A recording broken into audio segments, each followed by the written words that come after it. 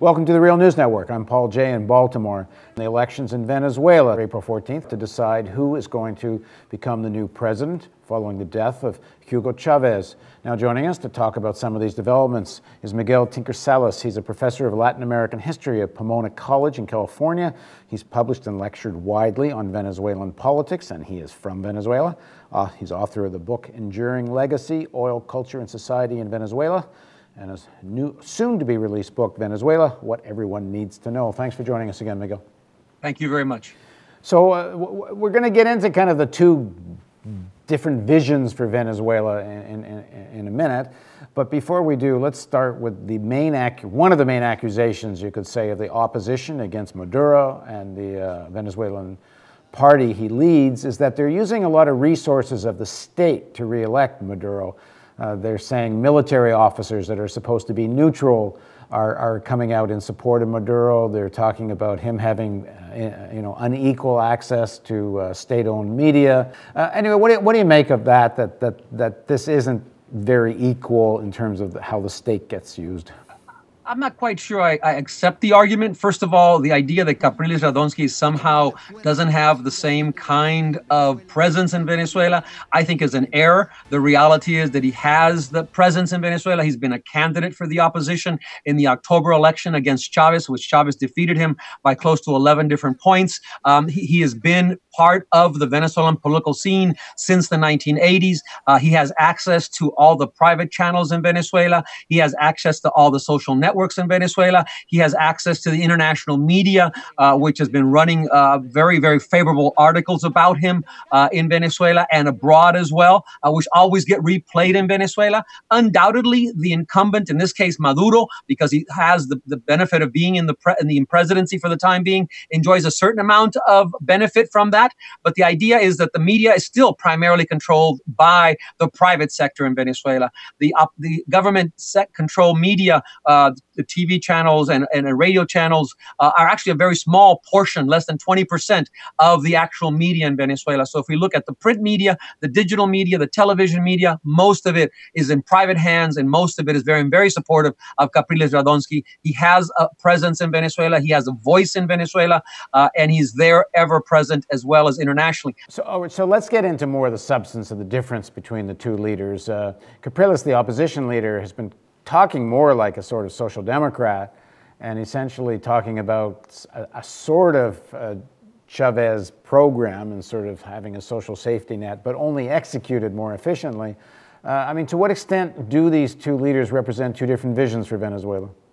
I think we have two different visions, two different programs, and two visions of the nation, because one has to go beyond the rhetoric that Capriles is using to try to get elected. If you go back to the October election that Chavez defeated Capriles, the MUD, the M-U-D, the National Unity Table for the opposition, actually had a very long set of principles that included discussions that sounded very much like a neoliberal program, talking about privatizing the oil company, talking about reversing the course of the international policies adopted by Venezuela, talked about recasting Venezuela's role in the region, realigning itself with the U.S. in ways that had been done in the past. And I think that overall, what we see coming out of the opposition is still very much that. They want to return Venezuela to what they imagined Venezuela was before 1998, a faithful ally of the U.S., a country that was an oil-producing country whose oil enterprise, PDVSA, was a leading multinational, and they were on their way to privatizing the oil company. So I think that largely is still the vision that drives. And the other part of that is the return to the privileges enjoyed by a middle class and an elite sector of society that was willing to sustain 60% of the population living in poverty, inequality, high crime rate. And I think the other vision, somewhat eclectic and somewhat still undeveloped, in the discussion of 21st century socialism, has attempted to take and recast the nation, recast its past, its present, and its future, realign it with Latin America to establish it as a regional leader. Many of the promotion of the issues of regional integration that Venezuela took up in the 1990s, late 1990s and 2000s are today a reality. The vision of the country that's different, that's actually makes heightens and relates it to its Afro-Latino heritage, its indigenous heritage, recognizing its indigenous past, recognizing its role as a Latin American country, addressing inequality, taking the national oil company and actually using its profits for social investment, upwards of a 60% increase in social investment to reduce poverty, inequality, to have social movements, to have social councils, to have community organizations. It's a whole different vision of the country. And I think there are two visions, two models, and two interpretations of what the future of Venezuela should be like. So if you read or watch American media, I don't know that the name Chavez ever got mentioned, including after his death, without the word dictator in front of it. And they would have kind of explained that the fact that he would win election after election and still call him a dictator was that these oil profits get used in order to sort of gain votes amongst the poor, and so they vote for him. But it doesn't mean that he isn't still acting like a dictator once he's voted in. I mean, that's sort of the predominant narrative in American media. What do you make of it?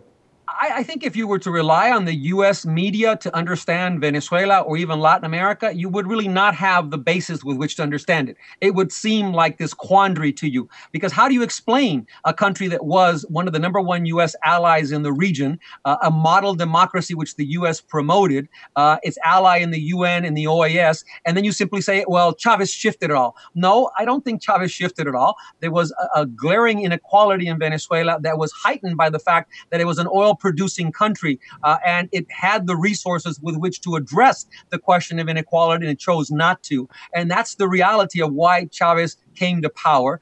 And the fact that it was fueled by the existence of social movements. It wasn't simply two parties that knew how to transition democracy and how to efficiently run a society. It was not that. That was not the reality. And much of what we read in the media then doesn't really give us the insight, because you're right. They say, well, he reduced poverty, but he was a dictator. He reduced poverty, but he was an anti-U.S. element.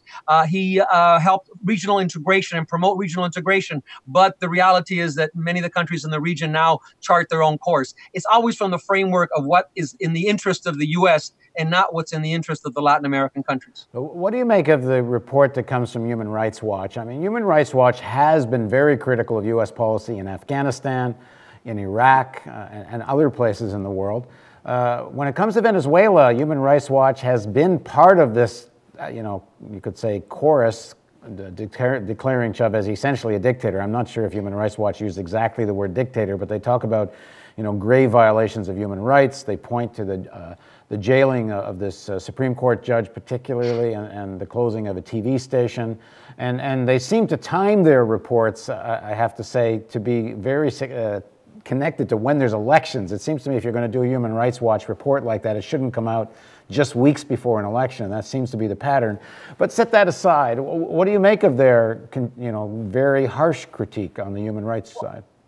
I think it really, in some ways, exposes their hand, because if you look at what they're saying in Venezuela, as you say, it seems to be very political oriented. And many of their reports rely primarily on opposition sources.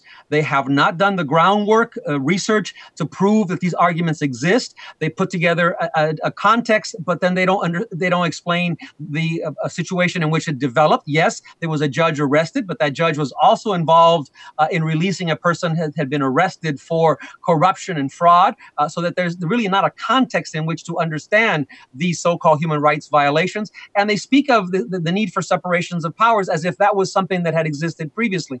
I think we all would like to see a separation of powers, the independence of these different powers, the judiciary, the presidency, the Congress. But the reality is much more complex in Venezuela. And it's the same thing when it relates to other countries in Latin America. Why wait in Mexico, for example, to come out with a Human Rights Watch report at the end of the Calderon administration, when we knew for all along that these issues were happening? So that one always questions the political timing of many of these reports when what they are talking about has been known for quite some time. All right, we're going to be asking a representative from Human Rights Watch to see if they'll come on The Real News and talk about this. Thanks very much for joining us, Miguel.